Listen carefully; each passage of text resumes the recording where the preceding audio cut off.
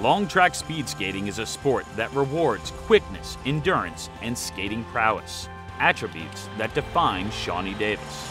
Shani Davis pushing it till the end, and he's got another gold medal!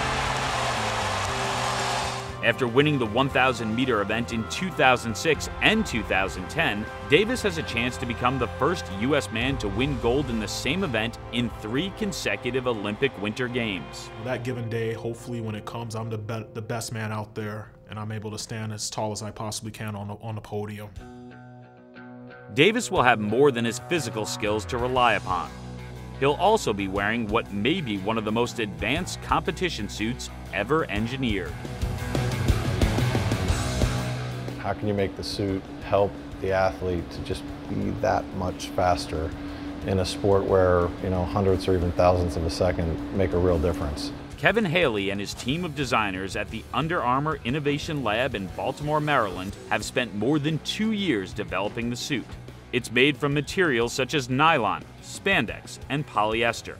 These materials are sewn together in a way that improves the aerodynamics of Davis and his teammates. There are a number of different components to the suit. It's not a single piece of fabric. It's actually a number of different textiles and even little bits and pieces on top of the textile to create the fastest suit. Many apparel makers design competition suits for athletes in all types of sports. And whether it's designed for speed skating, downhill skiing, or bobsledding, its primary goal is to make the athlete more aerodynamic. So if we had neat nylon. Sarah Morgan is a professor of polymer science at the University of Southern Mississippi and receives funding from the National Science Foundation. We want to use a compressive suit that will help to compress the muscles, that will help to cover up things like the hair.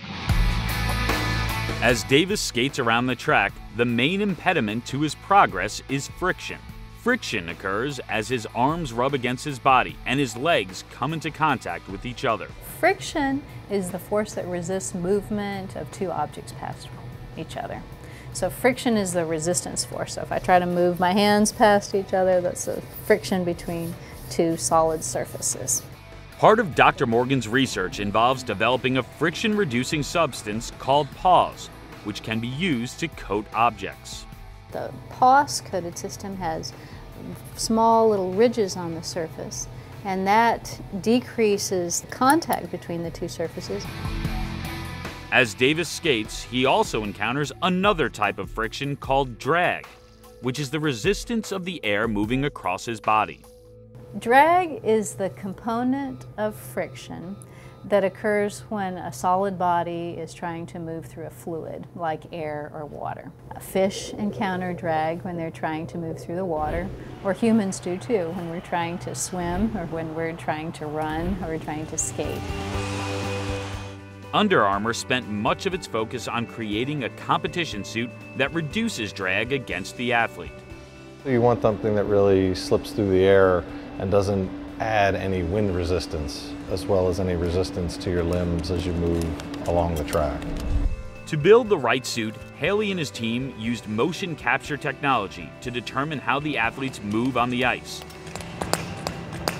Then created a series of mannequins that replicated a speed skater's most common body positions.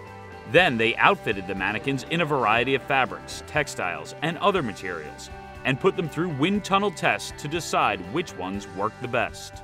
There's some that are very smooth and don't allow any air penetration. And then there's some fabrics that are very open, almost like a mesh, and the air flows through them. And then there's seams connecting those 2 fabrics that are strategically placed so that you create the fastest suit possible.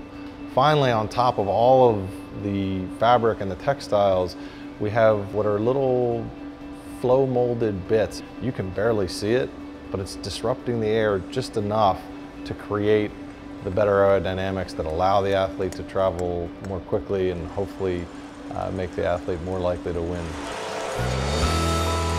Finally, the suit must feel like a second skin to the athlete, where he or she feels comfortable with its range of motion, not just during competition, but also during the long hours of practice. All those hours I put into my training, the hours, the days, the months, the weeks, the years into my training is gonna come out this given day. And I finish the race and I look up and I see the time on the board.